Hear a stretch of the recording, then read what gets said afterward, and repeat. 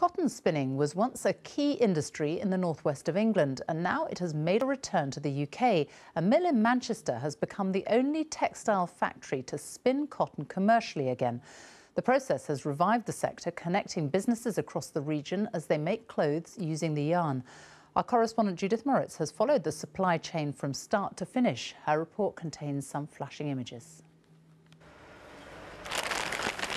Fresh off the boat from California, cotton has come back to its spiritual home.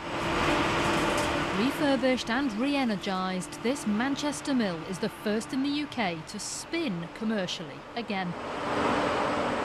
For the first time in 50 years, cotton is in full production. It's really re-engaged the weavers and the finishers and the dyers to pull together and forge those chains back again. And there is honestly an enormous appetite for provenance and British made.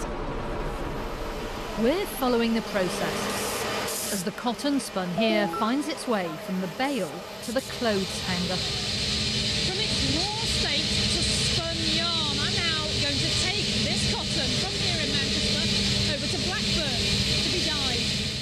That's for you. What happens now?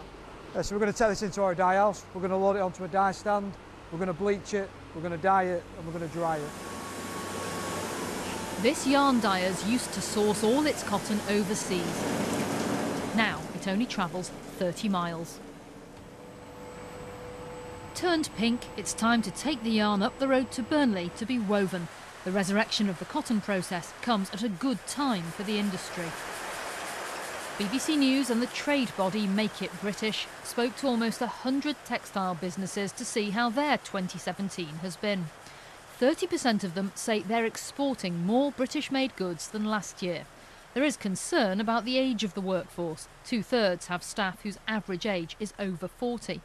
But overall, the news is positive. 50% of them are turning over more than a year ago. The factory weaving our pink cloth is a good example. Our order book is really healthy, so the next 6 months forecast is looking great. So much so that we're now having to put on extra shifts and recruit additional staff. You are then? Back in Manchester, our cloth is now ready to be made into a shirt. Cut, pressed, stitched and finished at this factory, one of the few of its kind to survive.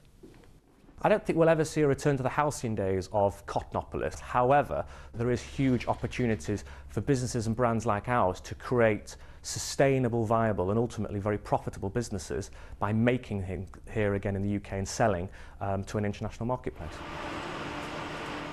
Spun, dyed, woven and stitched, the cotton process has been sewn back together again. Our journey behind the seams ends with a shirt made from local yarn. Judith Moritz, BBC News, Manchester.